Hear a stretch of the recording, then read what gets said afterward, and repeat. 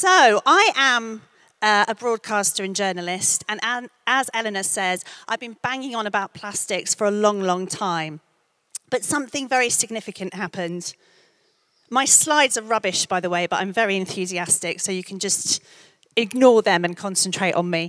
But something very significant happened in October or November of 2017.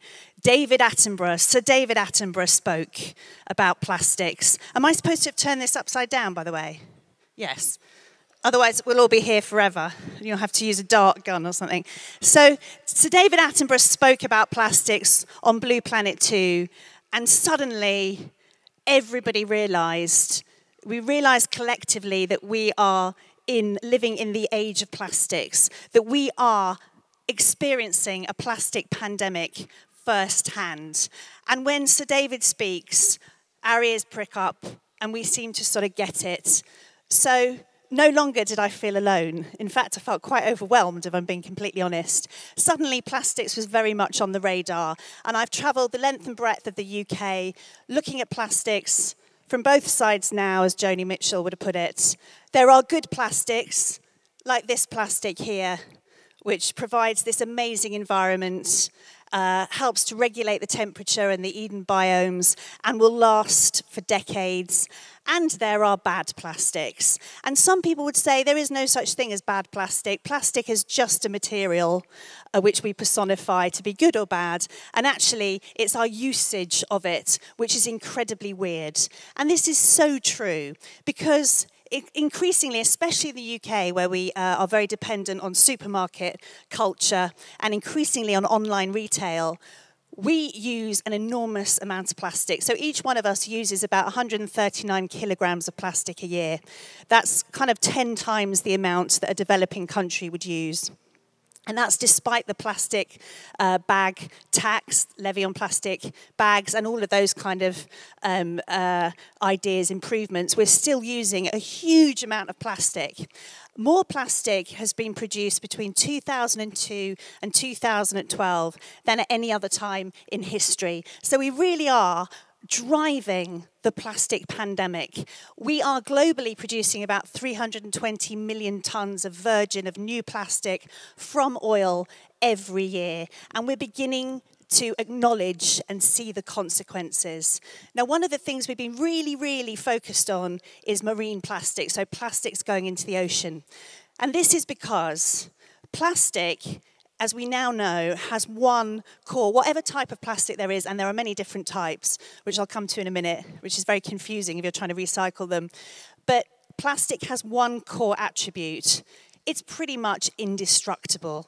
And I spent a really amazing day in the chemistry labs at Leicester University a couple of weeks ago, setting fire to plastic, because I get paid for doing stuff like that. And it was really fun. And I set fire to chewing gum, which has got plastic in it.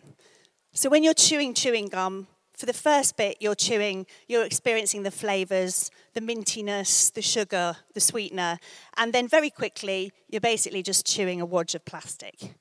And then you're absorbing nanoplastics, by the way. But chewing gum, if you set fire to it, it just spreads. It's incredible. It increases its surface area. It's almost impossible to get rid of.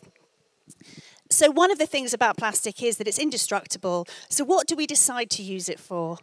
Single-use items. Isn't that an incredibly stupid thing to do? Because one thing you can guarantee about plastic is in whatever form, it'll be around for at least a couple of 100 years. The other thing that we now know about plastics in the ocean is that it doesn't melt away, it doesn't evaporate, but it does get smaller.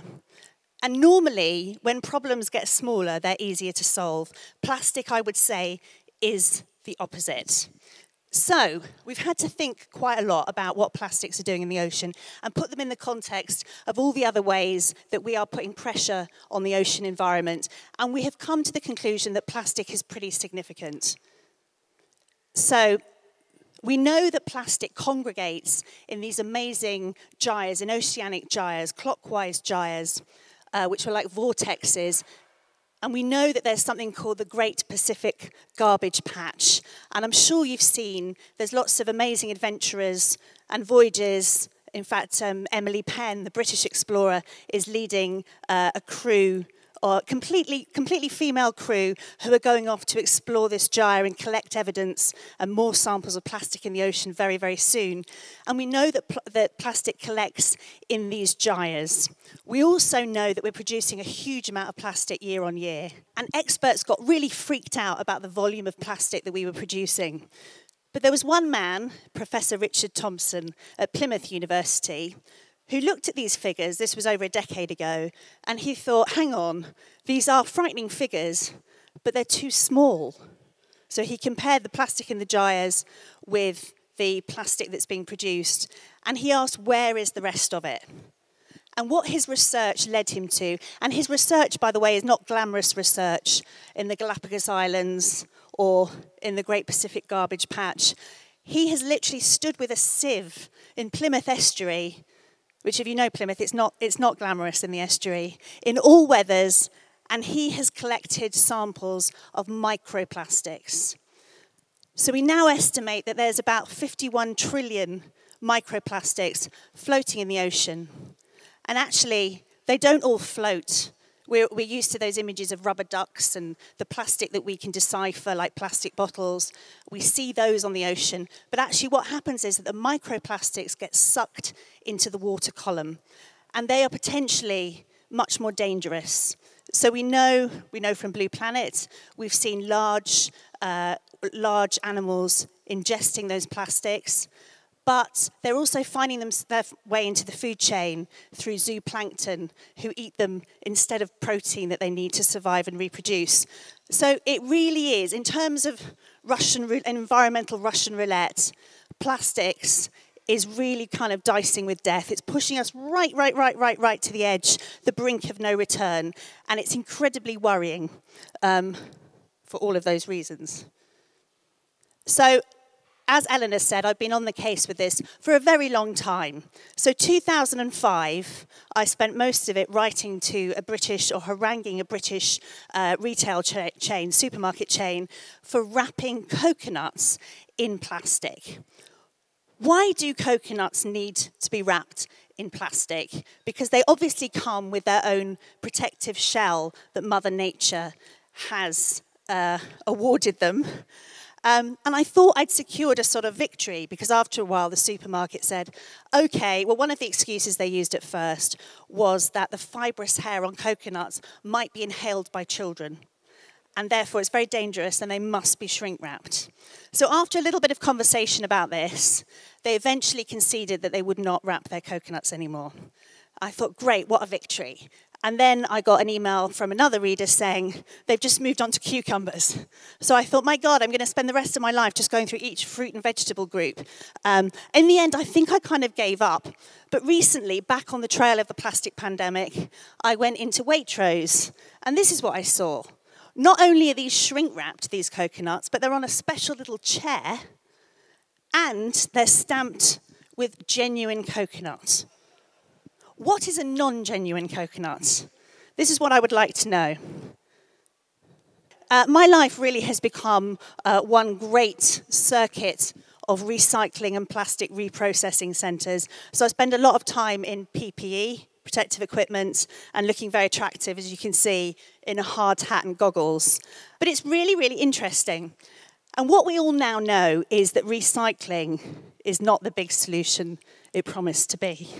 And we know that because China, in January, shut its gates and said no more of this unsorted, low-grade waste. And that's affected the UK's recycling economy really, really badly.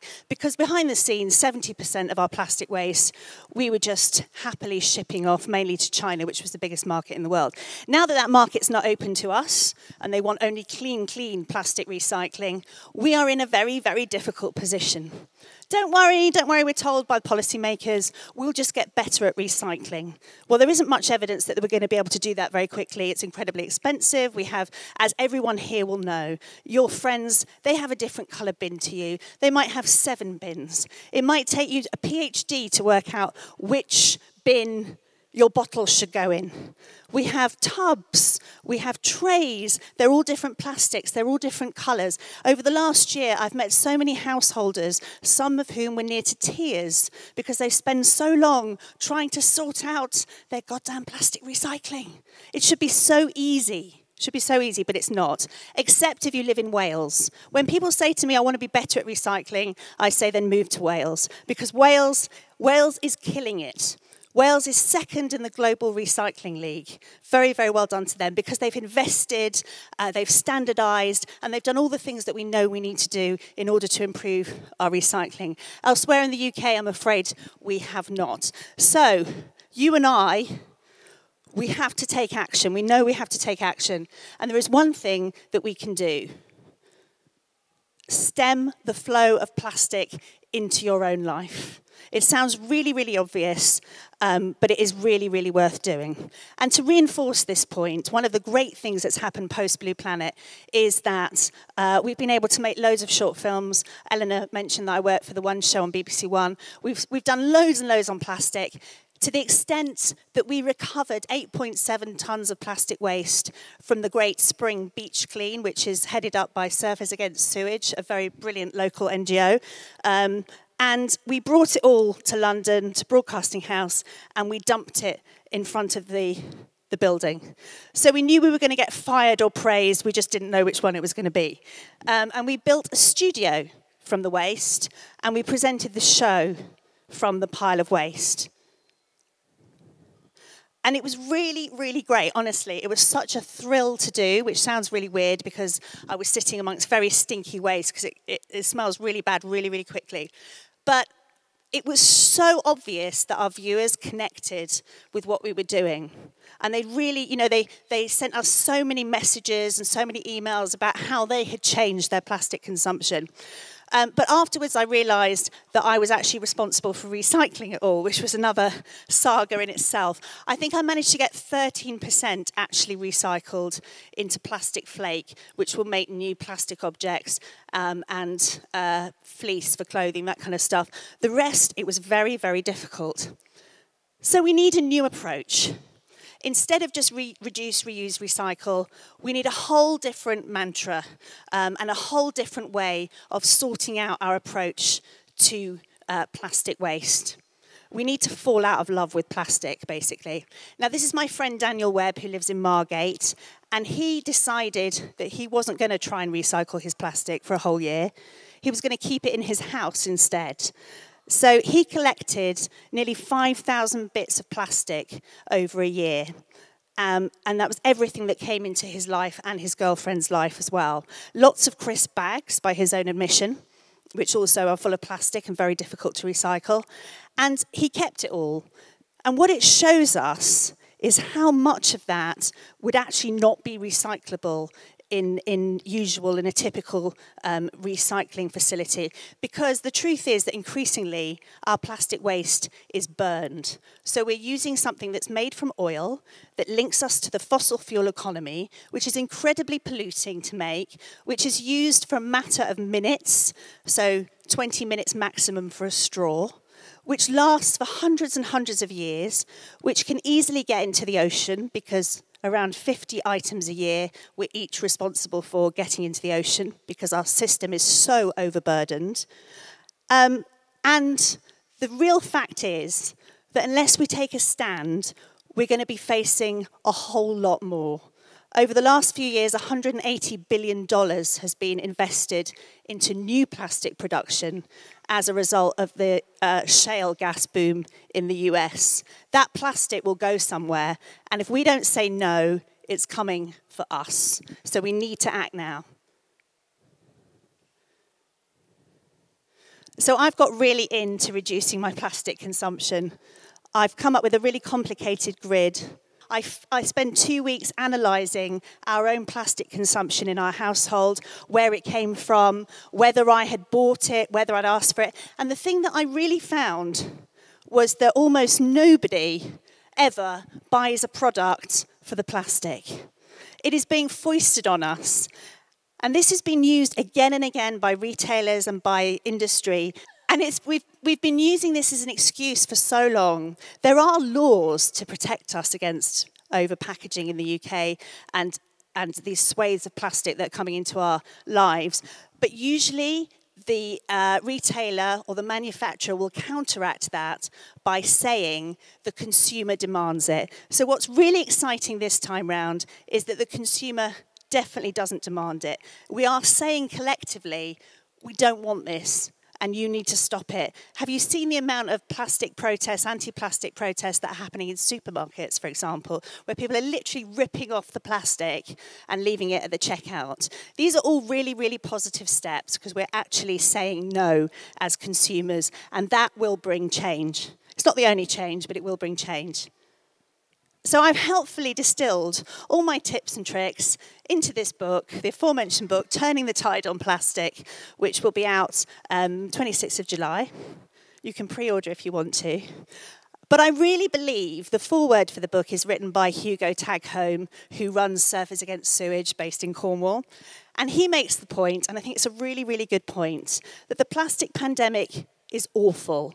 We still have a lot of questions as to how we're going to solve it and when we're going to solve it. But it has done something extraordinary. It has brought people who would never usually be linked to environmental protest or activism.